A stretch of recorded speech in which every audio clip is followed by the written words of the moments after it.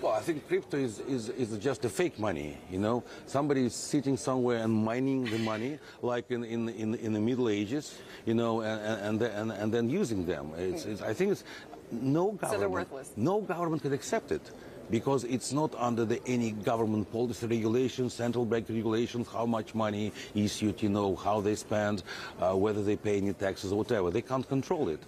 So that's why many governments are trying now to introduce the official digital ruble in the case of Russia. We know that probably Chinese is more advanced than any other nation. So in Russia, we had a long discussion with central bank, between banks, and because there was originally concerns that central bank will take some business from the banks by inviting clients directly. And now we found a scheme when the clients actually still will stay with the bank. So when transaction will be done by the central bank, and I think we now set a joint group, and we are planning, I think, to launch the test next year as soon as next year. But it will take a couple of years probably to introduce it in full.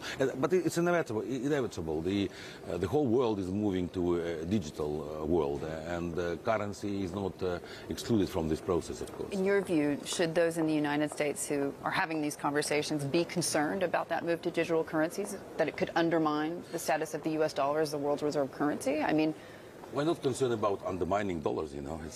We think that definitely some changes need, because the world is changing. Because I think today transaction in dollars is for the first time less than 50%. And now we have China economy growing and so on and so forth. But it's definitely, and many more things, needs regulations on an intergovernment level, and I think that's one of the areas when we also can communicate and talk to Americans and other, because it's a global problem. You know, what to do with this currency, how they will operate.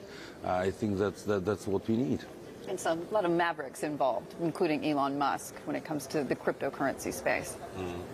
I don't know much about, there's more about cars, we know, and it's a great car, I think, but still, unfortunately, not very common, because it's still very expensive.